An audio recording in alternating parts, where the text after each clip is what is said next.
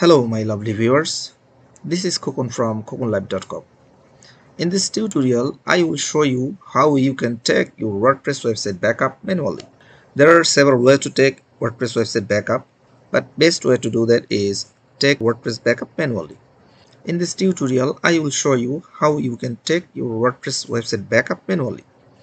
If you don't know WordPress very well, don't worry, this tutorial will be 100% beginner friendly. So without wasting any time, let's get started.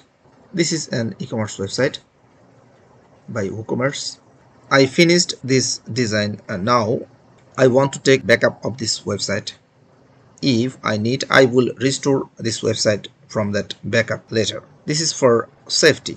So if you want to take backup of this website, let's go to cPanel.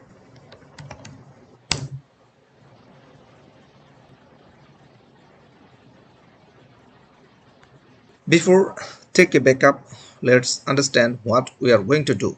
I will take a backup of whole content here, like image, text, everything you are looking at this site. So I will take backup of whole files and I will take backup of database. First of all, I will take a backup of data. This is a cPanel and there is a file manager. I want to go to the root folder of this website data. So after file manager, click to public_HTML. These all are my website data. So I will compress all this file. To do that, I'll select all this file, select all, then compress. You will see several extensions here. You can choose any one of these, but for now let's choose zip archive, then compress. It's done. This is my folder. I can rename it anytime. Let's rename it.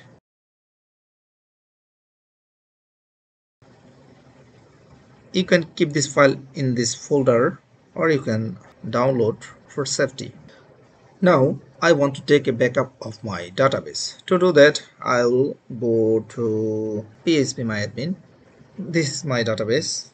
You could have several databases there, but if you want to know what is your exact database for this site, you can check it from your WP config file.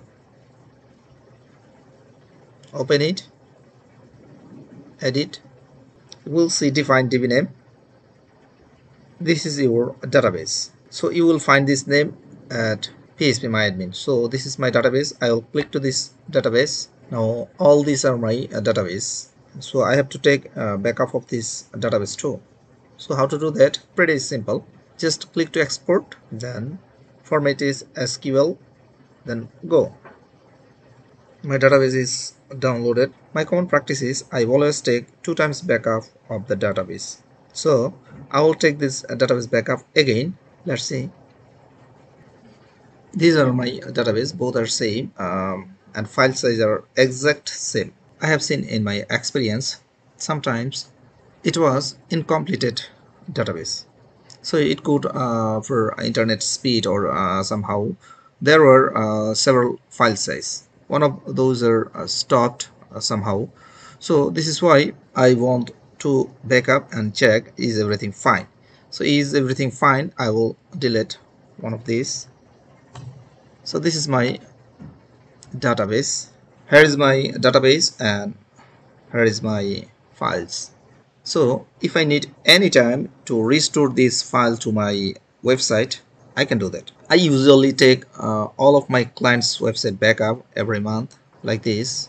If my site got hacked by someone, if my file deleted or any reason, if my site destroyed, I can recover this file from here. How to recover this file, I will show you that in next video, so keep watching. If you need any help related to WordPress, WooCommerce, please visit my site. I'm ready for freelance project. That's all for now. Hope to talk to you again in another video. Until, take care. Bye bye.